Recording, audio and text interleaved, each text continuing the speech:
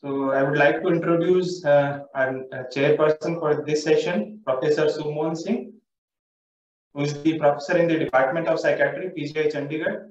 His key areas of interest are community psychiatry, non-invasive brain stimulation, general adult psychiatry, psychodermatology. He has received Bhagwat Award of Indian Psychiatric Society in 2006 and Murugappan Award of Indian Psychiatric Society in 2022. He has several national and international publications. So I would like to invite Professor Mohan Singh sir to proceed further. Hi, I hope I am audible. Yes, sir. Yeah. So today it's my proud privilege to be here. I'm very thankful to the organizers for having invited me as a chairperson, and it is also a pleasure to be able to introduce the speaker, who's Dr. Ekthiari, who's from the University of Minnesota. He's the secretary of the International Society of Addiction Medicine Global Expert Network. His areas of interest are non-invasive transcranial electromagnetic stimulation, which is TES, TMS, and neurocognitive interventions. He's going to be talking today about something which is close to my heart, which is on neuromodulation in addiction psychiatry. Modulation techniques are gradually becoming more important and are being used increasingly in clinical and research settings. This is one modality of treatment which is likely to become important in the coming years in the field of addiction and addiction medicine. So without taking much time, I'll request Dr. Ekthiari to make his presentation, after which hopefully we can have some questions.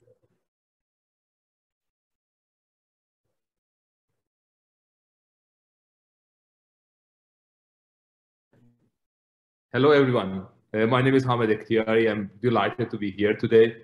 It's 5:55 a.m. here in Minneapolis, early in the morning on Sunday, and I can imagine it should be afternoon time in India. And I mean, different time. I mean, we have people from different time zones. I'm really excited to share some of the kind of recent advances about neuromodulation addiction with you today. So let me kind of share my screen and see what we have here. Okay.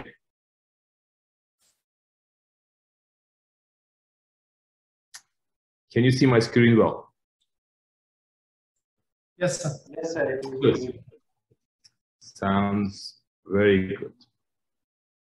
So,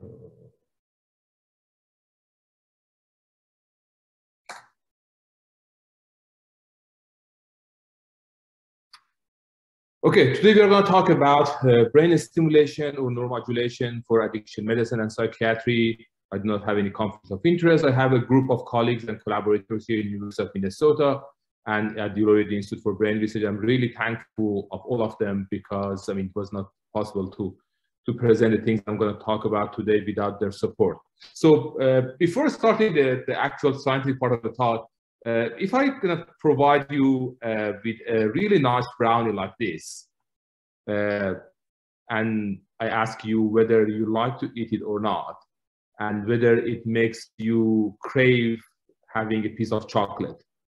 And if I ask you to provide a number from 0 to 100, and 100 is the kind of the really strong craving that you have for chocolate, can you just provide a number in the chat space and give us a sense about how much you like to have this piece of brownie?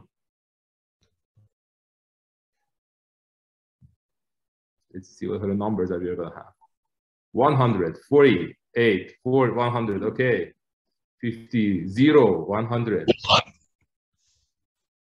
Okay, good. So people provide different numbers for the level of craving that they have when they see something like this. And this is the case for people who are using substances. And we expose them to drug-related cues, and we call it cue-induced craving.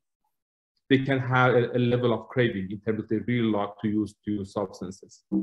And over the time, we try to develop different drug cues that would provide people with the contextual information about drug cues, and that we show that these databases of drug cues could get them to a level of craving.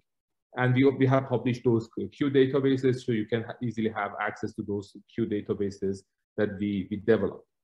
And what we can do, we can basically see how your brain responds inside an fMRI scanner when we show you drug-related cues compared to neutral cues.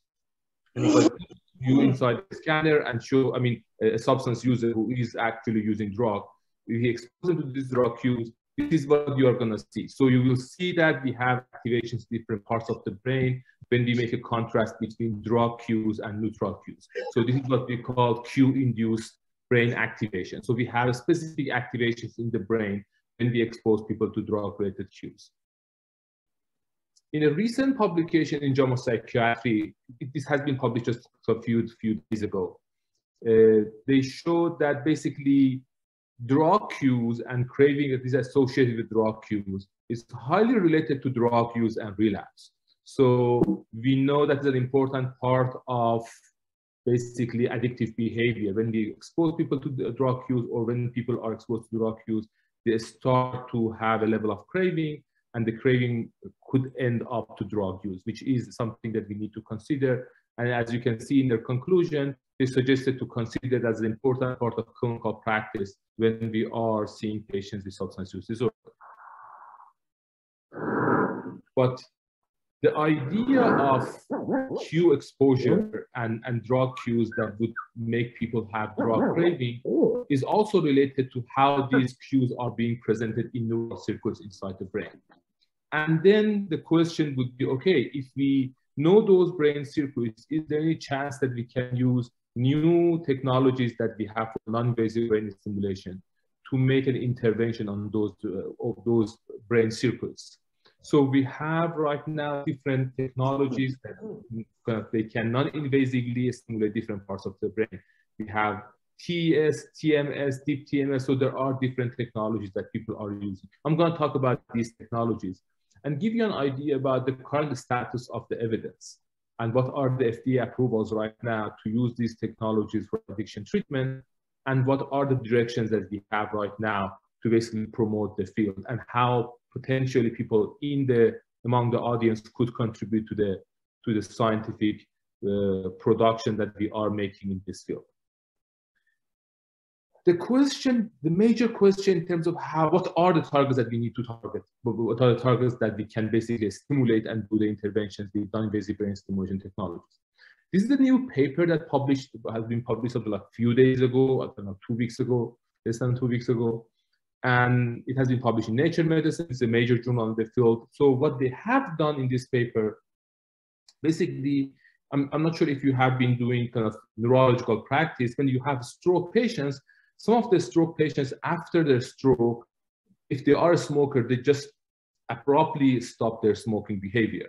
Or if they have been using alcohol, they abruptly start kind of to feel that they do not have any interest to alcohol consumption anymore. So it seems that when they got a stroke, some of the brain areas that are important for basically craving among those people are being affected by stroke, and they do not have any craving after the stroke. And the question was, is there a chance that we can kind of find the areas that are important for addiction that could be affected by stroke or other brain lesions, and then based on those brain lesions, defining what are the circuits that are important for targeting to be targeted in neuromodulation. So that was the main question that they asked. As you can see here, it's kind of a really interesting group of colleagues and collaborators. I mean, Michael Fox in Harvard University, but you can see people, Khaled Mousavi, Shan Siddiqui, Amir Abdullahi, Harsha, and there are several colleagues from, and I know many of them, they are from different parts of the world, including from India, Pakistan, Iran. So it's amazing to see the wide range of different people who are already working in this specific area of science, and there are definitely lots of potentials for others to contribute to the same question. And the idea is, okay, if you have patients that they have same symptoms, they stop using drugs, and they have brain lesions in different parts of the brain. If you make an overlap between these brain regions, at the end of the day, we will have some common neuroanatomical substrates that basically contributed to that specific symptom that all these patients are suffering from. So this is what they did. They tried to compare those who basically stopped smoking and those who basically continue to smoke. And what they realized that they cannot find any overlap between all those patients, something like 60 patients in one database, something like 70 patients in the other database. They haven't been able to find any specific sort of overlap, anatomical overlap, which was a little bit disappointing to some extent for those people. And then they have started to think about, okay, if we have patients that they have kind of activations or contribution of different parts of the brain, or they have lesions in different parts of the brain that are contributing to the same symptom, there might be an idea that these areas that they do not have any overlap, they might be a part of a same network.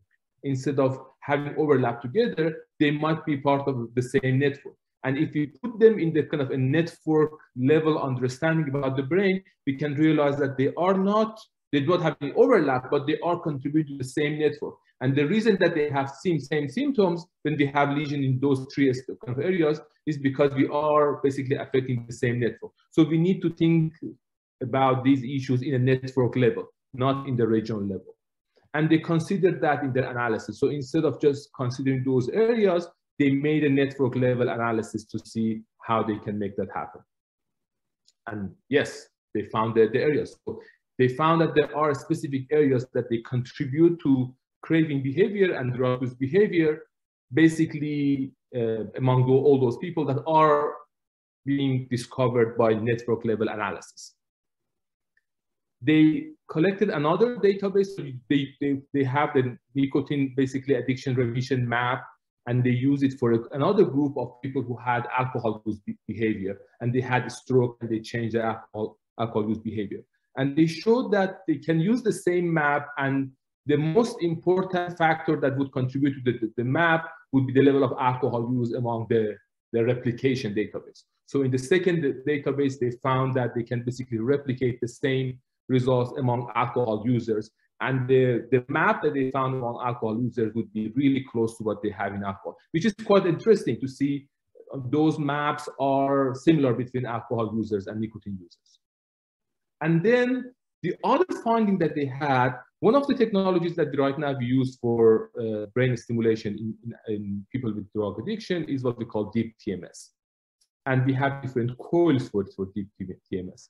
And there are positive findings with coil number H4, which is basically targeting the frontal part of the brain, and then coil H7, which is kind of stimulating mainly in the kind of the cingulate area and the kind of the more posterior part of the brain. And what they found, basically, this is the map that they had in terms of, it seems that the frontal polar area is an important part of the brain for being stimulated for addiction. So this is what they found in lesion studies. But as you can see here, these kind of maps that they found in lesion studies is being covered by smoking and alcoholism studies that people try to find treatment for using basically brain stimulation technologies, which is really promising, which is really exciting and promising. And I should tell you that smoking studies based on, these maps that have been done before realizing that these lesions are also having the same sort of map, based on these studies, they have been successful in receiving FDA approval. The first FDA approval for using neuromodulation in addiction treatment, specifically for nicotine use disorder. And this is the study that they have done. This is the kind of the DTMS machine that is being marketed in the US, and I think you can imagine it's been being marketed across the world as well. This is the study that they have done. They have done 3 weeks of daily brain stimulation, and then 2 weeks of just boosting sessions, 1 session per week. And what they have done, as you can see here, this provocation administration, it means that they have been exposing people to nicotine-related cues and kind of inducing craving among them before starting the session. So that is a part of the protocol. So they need to bring up the craving and then basically modulate those networks that are important in craving, which is an important part of the entire package of treatment. And what they showed a kind of significant reduction in terms of the number of days that they have people have been smoking, and the kind of the significant effect which is still at the level of what we have with varenicline and other basically approved medications for smoking, which is a little bit kind of, we still know that, I mean, there is an effect, but the size of the effect is not that large. So we need to think about, okay, how we might be able to make it more optimized and make greater effect size. So it seems that there are lots of really interesting things happening, but we have some other kind of brain stimulation technologies that people are using in the field. And there are some new advances with what we call transcranial focused ultrasound stimulation, which is another area of brain stimulation with non-invasive brain stimulation. So one of the things that I use mainly in my lab is called transcranial electrical stimulation. And we can do that with direct current, with alternating current, with random noise. So this is what we are using right now. And this is how it looks like in my lab. We kind of target different brain networks and we stimulate different parts of the brain. The promise of electrical stimulation is, I mean, we can have really small devices, really inexpensive technology, something like $100, $200 for each device, which is really promising. If it can control drug craving 4 a.m. in the morning, then you do not have access to anybody who can support you for controlling your craving, that would be a great breakthrough innovation in the field. So what we try to do, we usually kind of do this kind of a stimulation. For example, this one is among methamphetamine users. We have published a few years ago, and we showed that if you put the electrodes on the kind of F3, F4, on the basically prefrontal cortical part, we can reduce the level of craving that people have. So this is what we have shown before. But I mean, we have been talking about kind of prefrontal cortex, stimulating those areas and how that could be related to what we are showing here. The interesting thing is we have done a recent modeling study that when we put the electrodes on the dorsolateral prefrontal cortex or F3, F4, we are actually focusing electrical currents in the frontopolar area. So this is exactly the area that people in TMS studies and also lesion study, they have shown that should be important to be targeted. So this is exactly the kind of the area that we are also targeting for stimulation, which is a really interesting, exciting thing to see how these pieces of evidence are converging to each other. And if I go back and show you the map that we published before for fMRI drug reactivity, one thing that would be interesting that this is basically the area of frontopolar cortex that we have been discussing about. As you can see here, we have certain activation and response to drug cues in this area. So this is an important area that we already have access, because in the frontal part of the brain is the kind of front part, and it's pretty easy to stimulate. And even if we do some connectivity between frontopolar area, we can see that this area is highly connected to amygdala. And we know that amygdala cortex is really important for basically processing drug-related cues. Previously, we published a paper that we showed that if we kind of evaluate the level of electricity in different parts of the brain, frontopolar cortex is the area that the level of electricity would be related to the response to the treatment, which is also another exciting evidence to support that kind of finding. But if we go, and this is another trial that we have done with 60 methamphetamine users. But as you can see here, people are quite different in terms of the level of responses that they have and the level of electricity they receive inside the brain. So there is a huge interpersonal differences, which we need to take into account. If I go back and talk about the first non-invasive brain stimulation approval from FDA, it goes back to FDA approval for depression in 2008. And because of that, people have been able to collect huge amount of data. And people basically targeted different parts of prefrontal cortex to be able to modulate depression. So this is what people are doing right now. But the response to brain stimulation, to dorsolateral brain, prefrontal brain stimulation, is quite different among people with depression. And people realize that there is something like 30% of the people are responding, some of the people are not responding. And the question was how we can optimize the targeting. And I'm going to talk about this to see how we can use these evidences in addiction as well. So this is what we have in depression. But one of the really interesting findings that people have shown that basically, if we measure the connectivity of the areas that people are targeting for stimulation, people have been targeting different areas in the prefrontal cortex. And if we make a relationship between the level of clinical improvement and how these areas that are being stimulated are connected to an area that we call subgenual cingulate cortex, an area deep into the kind of anterior cingulate cortex. We call SGC, subgenual anterior cingulate cortex, subgenual cingulate cortex. So you can see the negative correlation, how these things are negatively connected to each other. The more negative connection would mean that they will have a better treatment response. So we need to find areas in the prefrontal cortex that are negatively connected to subgenual cingulate cortex, and those areas are the areas that they can basically make people to have a better outcome from the TMS for depression. Based on that, people have done a trial in Stanford. They call it the Stanford Neuromodulation Therapy. And this has been published just a few months ago in February.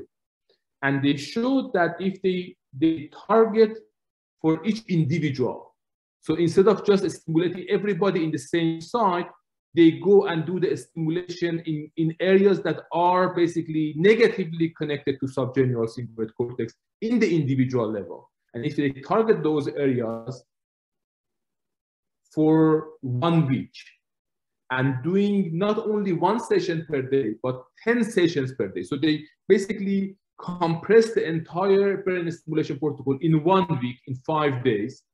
And they showed that there is a significant decrease in the level of depression for those people. And without any stimulation, they had the same result for several weeks, which is really exciting. And the effect size is huge. Something like 80% of these people are responding to that, which is amazing to see how individualized stimulation is helping people to have a better response to the stimulation. This is exactly what we are going to do for addiction, trying to basically do individualized stimulation for people. And this is what we have a webinar on July 27th. And if you are interested, we definitely will be happy to invite you to that webinar, which is free for registration. And we are definitely happy to have you as a part of that. So we are working on that new advances. Beyond those areas that we have been discussing in terms of medial prefrontal cortex and dorsolateral prefrontal cortex, there are some other networks, like the connection between prefrontal cortex and parietal cortex.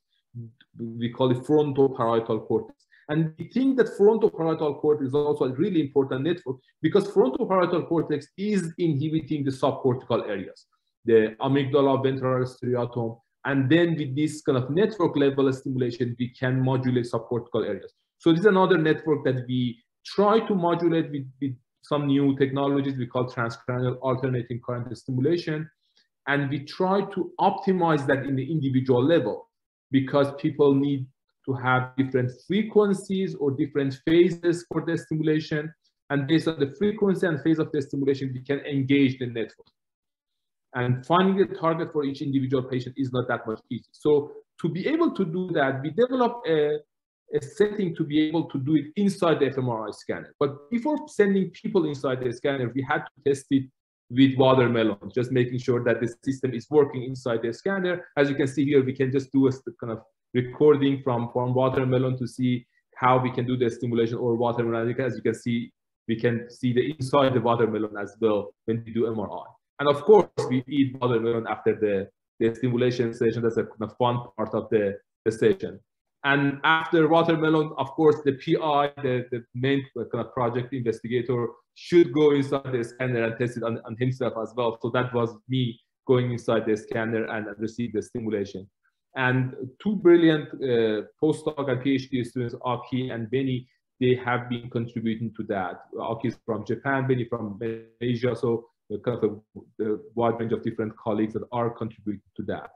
We developed the protocol, some technical details. I'm not going to discuss all the technical details, but we published a protocol paper about that, and you can find the protocol paper. So I mean, we provided all those technical details. And another kind of recent work that we showed how to optimize that at the individual level. So we are getting to a level to be able to do these stimulation in an individual level inside the scanner, even optimize that inside the scanner. And that is something that people are working on right now.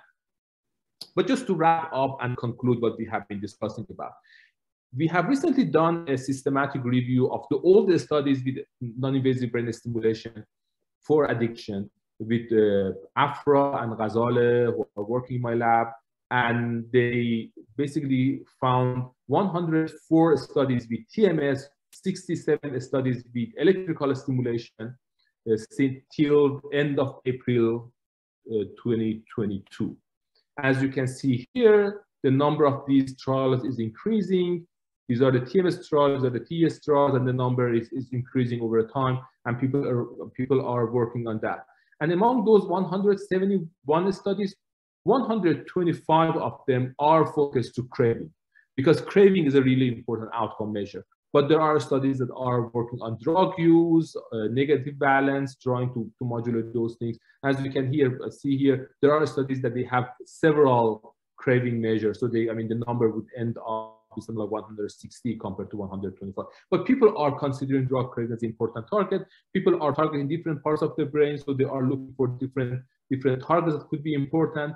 And the intervention is happening in different levels of recovery. For example, for nicotine users, there are studies that they basically start the stimulation before the actual treatment. So they just do it pre-treatment to just make people ready for the treatment.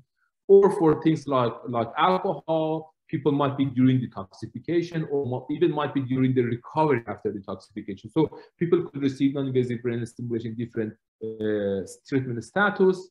And I really love this figure because it shows that how different countries are contributing to these trials that we have been discussing about. As you can imagine, kind of USA is the leading country, but we have people from China, Brazil, Iran, Italy, India, Germany, that are contributing to this basically pool of studies.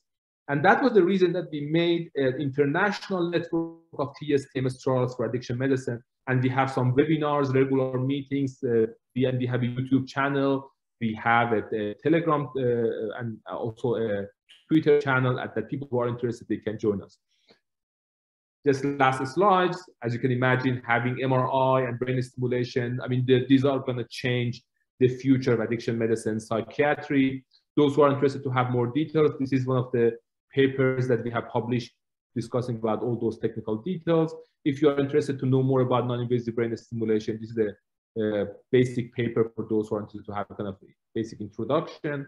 We have a 2-volume textbook on neuroscience for addiction medicine discussing about all these technologies and new advancements. And it's also important to talk about these things with your patients in terms of how brain is involved in addiction. And this is a kind of series of posters that we develop, and we have them in different languages. We have them in Hindi. We have also have them, sorry, let me just go back to my slides. Okay. And we have them in Kannada, so we have them in different languages as well. Just last take-home notes. We discussed that non-invasive brain stimulation is important in the field. We discussed about cue-induced craving. We discussed about growing body of evidence. What are the targets for non-invasive brain stimulation?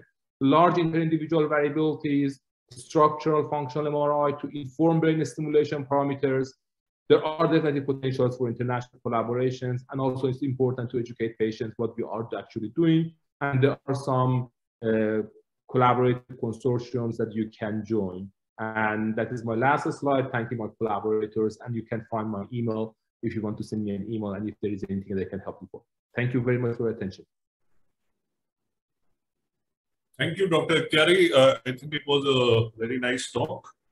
I think it's important for the audience to sort of appreciate that the whole idea of non-invasive brain stimulation in addiction medicine is all about treating addiction as a brain disease and using, the different parts of the brain and the connections and how it is a kind of a bioelectric organ to sort of modulate the processes that kind of are involved in the whole process of addiction.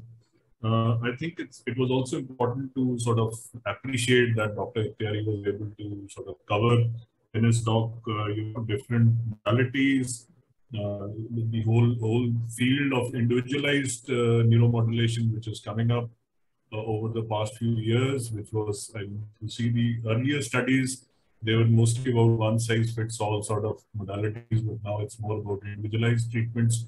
Because as we've seen across the world and across different neuromodulation studies, it does seem that there is a huge amount of variability in the kind of results that we see, and individualization of treatment may be an important facet of where we may be going wrong, and also different phases of treatment. So I think it was a very good talk. There was a lot of area that was covered, and maybe a little complicated and too broad-based, but wonderful. I really enjoyed the talk. So I think there are some questions that we could take.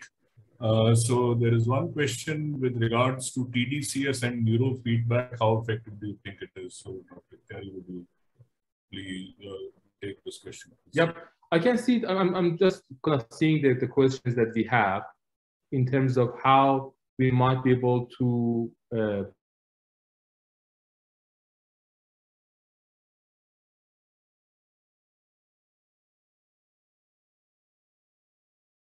combine them together. And this is how addiction neuroscience is moving forward in terms of giving us a sense of that, okay, how CBT is working, how contingency-based management is working, how all different psychosocial interventions that I'm sure Paul is going to talk about those things, how these sort of kind of psychosocial interventions are working, and how neuromodulation are working, and how medications are working. And then the idea is, if we know how these kind of types of interventions are working and what are the targets that we are engaging, then we can use synergistic effects of those things together to boost up the treatment services that we are providing. And that is the promise of addiction neuroscience in terms of giving us a good understanding about how these different versions of treatment and these things are working together. So, I mean, even when I was talking about neuromodulation trial, you always see that there are some psychosocial components to those trials. So we are not just doing a stimulation, we are doing a stimulation in context of a psychosocial intervention, and then we provide people with medication. So it's a combination of everything together. And the question is how we can optimally kind of merge these things together. So we are not supposed to just say, okay, I'm a neuromodulation guy, I'm just gonna stimulate people without thinking about what are the things that are happening in the context of the stimulation. So it's gonna be important. And that is kind of the same issue with neurofeedback and brain stimulation. And I can see that there are people asking about low frequency RTMS or CTBS or cathodial TDC, because in neuromodulation, we can have stimulatory interventions and inhibitory stimulation. And low frequency TMS or CTBS or cathodial TDCS, there are inhibitory modulations. It seems that we are still not 100% sure in terms of whether, for example, cathodial stimulation is really inhibitory or it's going to be a stimulatory. But even in the map that Michael Fox and his team developed in Nature Medicine, you can see that they are suggesting some areas to be stimulated and some areas to be suppressed. And frontopolar area is one of the areas that they suggest to be basically stimulated, and some areas in dorsolateral prefrontal cortex or probably in the inferior frontal gyrus to be suppressed. So there are still discussions in terms of how these things are actually working.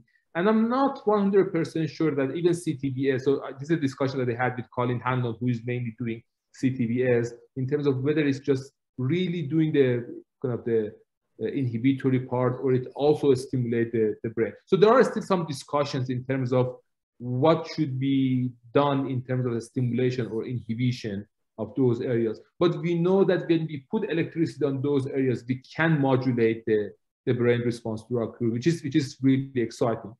And it seems that is going to be the future direction for making that happen. And I can see here that one of my colleagues basically shared some of the the kind of the videos and papers. So you can find those things, and you can just Google and find those areas. So, and I will be definitely happy to help people. And I have been in touch with colleagues in All India Institute of Medicine, and I think that they are doing an absolutely brilliant job. So I think that some of the kind of the most kind of brilliant people in the field are from India, and I'm hopeful that we will still have some other brilliant colleagues from India to basically push this area forward. Okay, so there's one more question. Do the neuroanatomical targets of stimulation and non-invasive brain stimulation vary across the substances being used?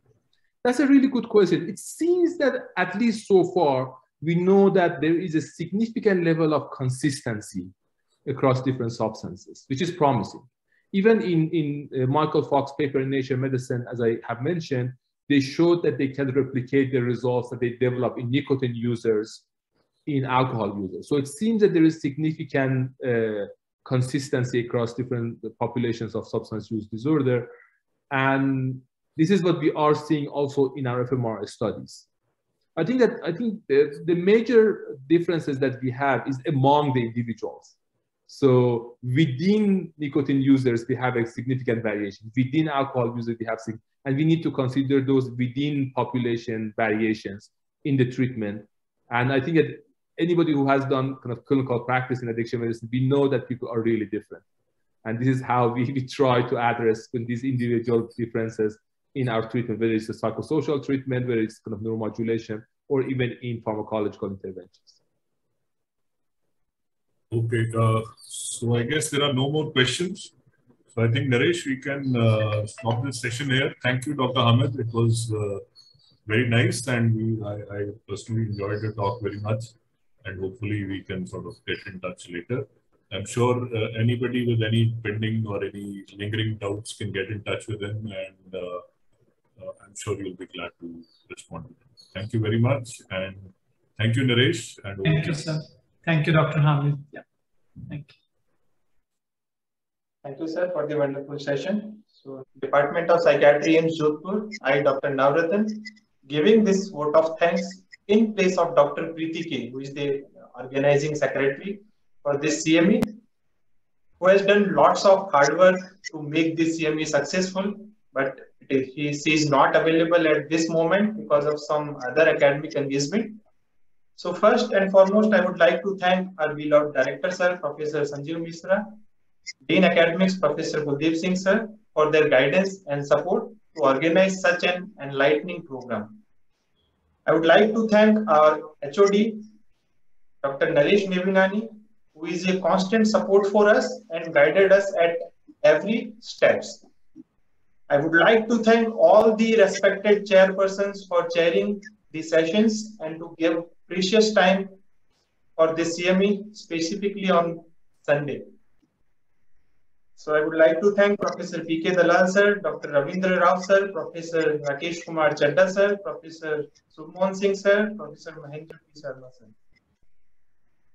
I would like to thank all the wonderful esteemed speakers who teach on various topics on recent advances in psychiatry, specifically on addiction psychiatry.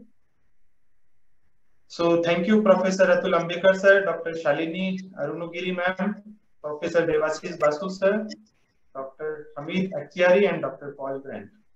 I'd like to thank all the organizing team. So thank you, Naresh sir, including all the organizing team, Mukesh sir, Dr. Preeti, Pratibha ma'am, Dr. Anish, Dr. Tanu, Ms. Lakshmi, today's MC, Dr. Puneet, Dr. Pranshu, Dr. Surbhi, Dr. Surendra, and all the residents and staff of the Department of Psychiatry.